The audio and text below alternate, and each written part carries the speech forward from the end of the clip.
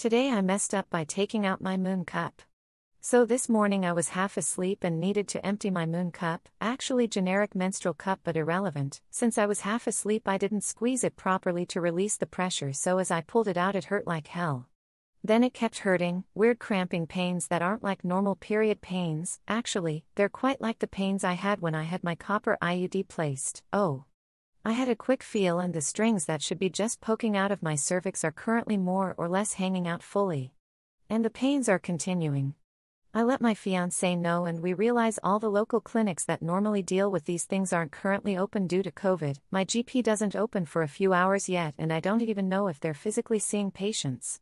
I phone 111, the non-emergency number, and after a lot of whom I'm not sure from the advisor I'm told to go to A&E because I answered yes to have you been bleeding in the last hour because period, but also maybe coil. I ended up sat in A&E for about 3 hours. I was literally the only patient there, which was very strange. I got told I needed to be taken up to a ward to see a gyno but I'd need a COVID test before I could go up. I don't know how many of you have had to test but it sucks. My eyes were watering and my throat was raw and I was still in a decent amount of pain in my womb, so that was super fun. I got taken to the ward, given a mask and told to wait. After another hour I'm seen by a doctor who examines me and decides the coil needs to come out because it's nearly there anyway. So I'm lying there, stranger looking right up my vag. I'm on my period, which makes it that much worse, and I'm wearing a mask, which just adds another element, to be honest.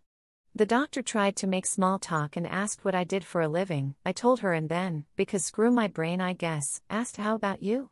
Basically my morning started off great and I never want to do anything ever again. I'm still cramping like hell because my body thinks it's trying to push a non-existent baby out and I'm still bleeding out of my vag. Too long. Didn't read. Today I pulled my moon cup out and my IUD decided to come along for the ride.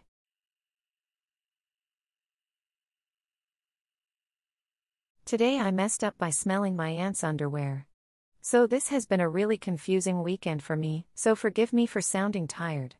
My family, including cousins and uncle and aunt, are staying at a hotel until Christmas where we will go ice skating together.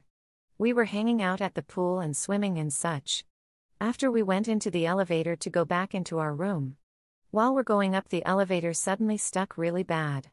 We were all disgusted and laughing at the same time. We were accusing each other of farting. My uncle accused my aunt and they were laughing really hard. A few minutes later my aunt was showering. When she got out I picked up her underwear and laughed and said it was defiantly her. My family looked at me really weirdly and my mom started yelling at me. Too long. Didn't read. Made a joke about smelling my aunt's underwear.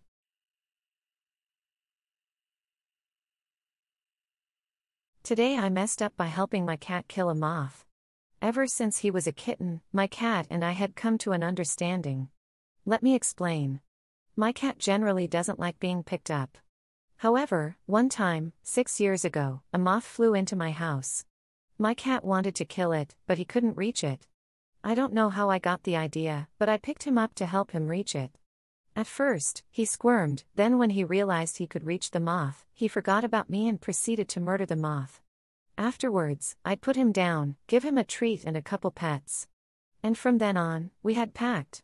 When a moth, spider, or some other bug was out of reach, I'd pick him up and my cat would kill it.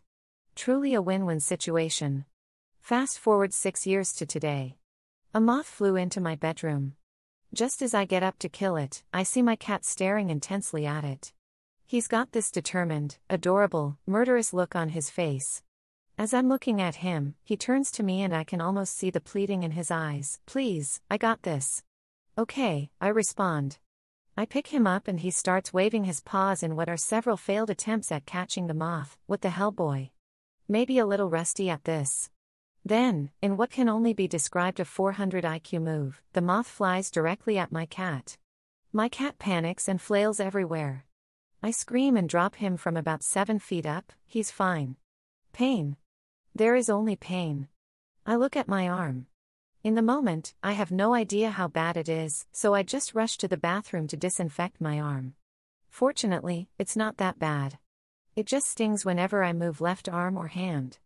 I walk back to my room and see the cat just laying there. You see this shit? I asked him. He sniffed it a bit and just kind of looked unconcerned. May, just a minor flesh wound. Didn't even rupture an artery. My claws must be dull. I mean, that looks bad. I go back into my room and see the moth there. I go to kill it and my cat makes this weird trilling sound. He's staring intensely at the moth, eyes filled with murder lust. He looks at me for permission. This time, I killed the moth. Too long. Didn't read. Cat broke our murder pact. Probably should never have formed one with a cat anyway.